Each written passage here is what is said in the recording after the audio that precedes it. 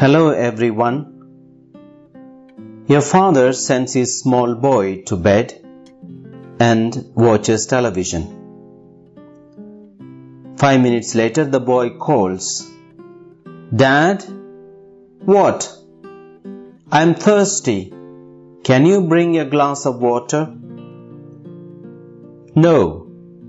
You already had your water. Turn the lights off and go to sleep." 5 minutes later, the boy calls, "Dad, what? I'm thirsty. Can I have a drink of water?" "I told you no. If you ask again, I will come and spank you."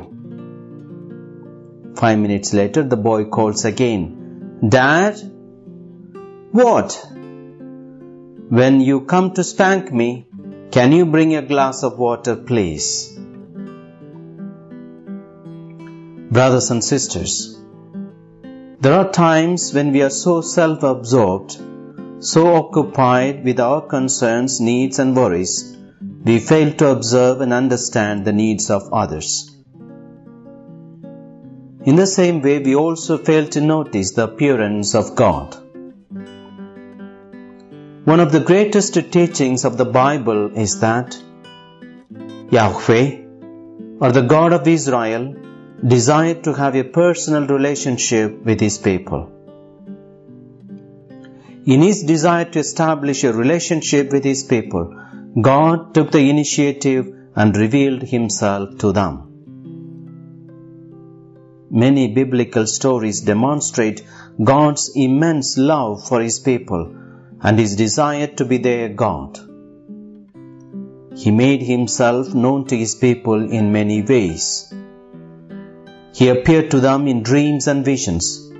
He appeared through natural events such as fires, winds, storms and earthquakes. He also appeared in human form. It was often a face-to-face encounter between God and His people. Jesus Christ is the greatest manifestation of God to humanity. Today we read one of the ancient stories of an encounter between God and Abraham, our father in faith. God physically appeared to Abraham with two other men. They spoke to each other face to face. Although it is difficult to grasp the full significance of this event, today's text affirms that God chose the time, place and person on His own to reveal Himself. God's manifestations were designed to elicit a human response and help them to enter into a relationship with God. Abraham was called by God to leave his home and family to go to the land God had prepared for him. Full of hope and expectation of a better life, Abraham and his wife Sarah set off to find the promised land. They had no idea where they were going. They just put their trust in God. Years went by, but there was not any sign of land or children as had promised by God, descendants as numerous as the stars in the sky. They might have wondered sometimes whether all their hopes and visions were lost, and all their hardships, efforts and sacrifices were in vain. In today's first reading, we hear, one day as Abraham was sitting at the entrance of his tent in the heat of the day and perhaps contemplating the past, he looked up and saw 3 men standing in front of him. He instantly recognized that it was God Himself in the form of a man along with 2 angels by his side. Abraham ran to meet them. He bowed to the ground and greeted them with supreme courtesy.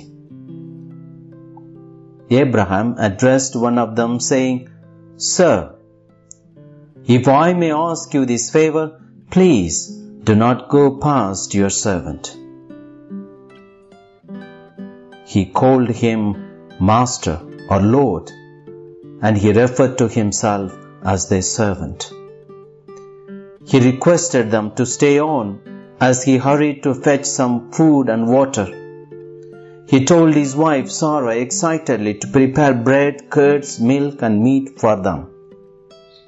He waited on them under the tree while they ate. Then they conversed with Abraham, and Abraham poured his heart out to them. In answer to their question, "Where is Sarah, your wife?" he perhaps also expressed his anxiety of not having a child, and the disgrace he and his wife endured because of that. Or God saw in Abraham gladness as well as sadness.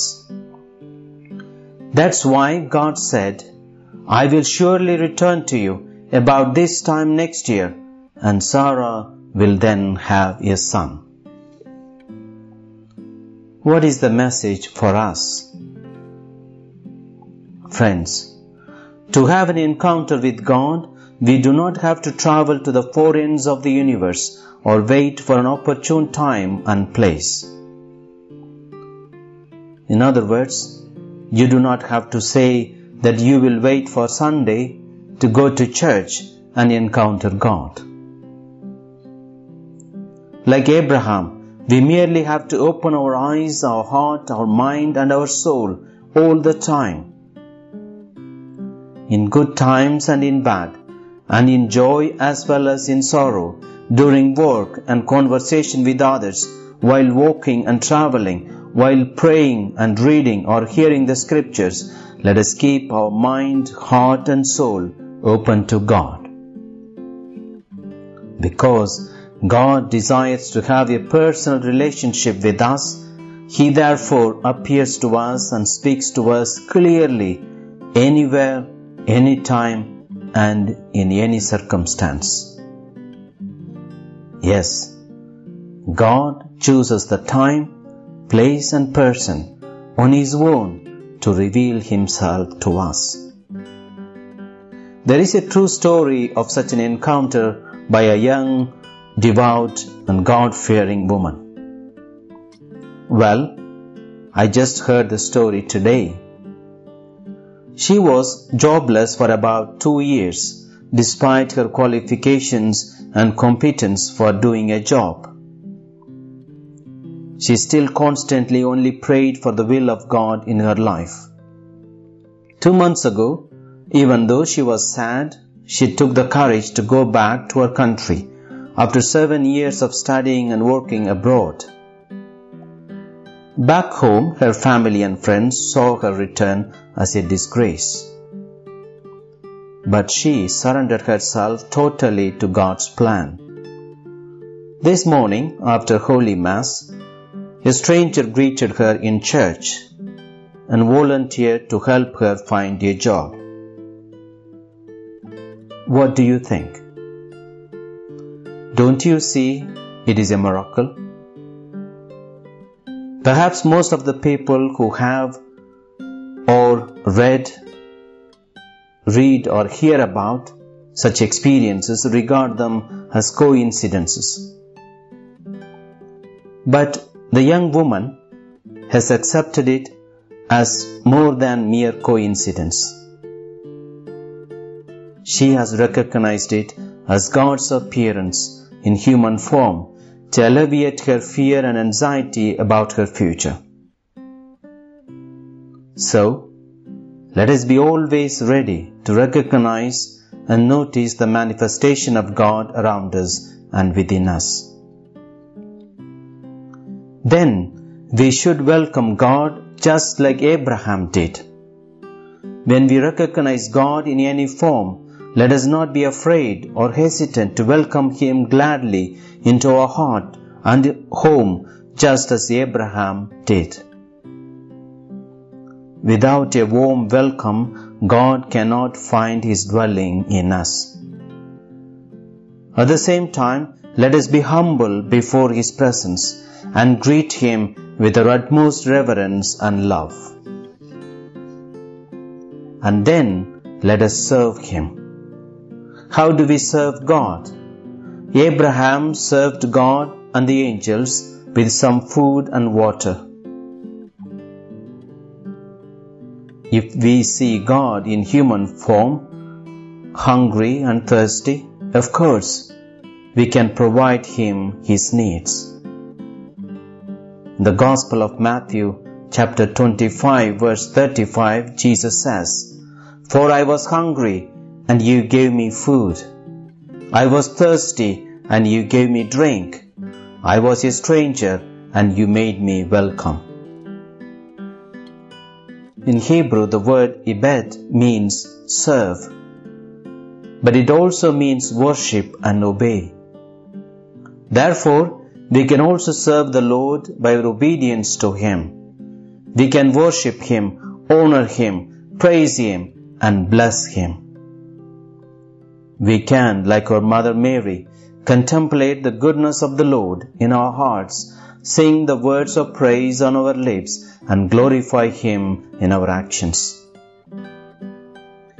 When we recognize God, welcome him into our midst, and serve him wholeheartedly, he opens the door of conversation with a question, like the question he put to Abraham. He asks, "What are you in need of? Or what are you searching for? Or what do you want me to do for you? Or what is troubling you?" He will talk to us about things no one else will talk or care about. He will give us a chance to pour our hearts out about our burdens, hurts, pains, and disappointments. When he does come, let us courageously pour our heart out to him. Jesus says, "Come to me, all you who labor and are overburdened, and I will give you rest." However, we also must listen to what he says to us. Unlike Sarah, who laughed at the promise of God that she would have a child by the following year, Abraham humbly accepted and believed in the promise. He was willing to wait one more year as God had promised. He obeyed God and his will. So also we must talk less and listen more to him. Sometimes that's the hardest of all. Often we spend the whole time talking about ourselves rather than listening to God. That is why prayer is often so disheartening. When we go away from a time in prayer or worship or scripture reading or encounter with the Lord, we should be able to say what we were saying to God as well as what the Lord was saying to us. Amen. God bless you.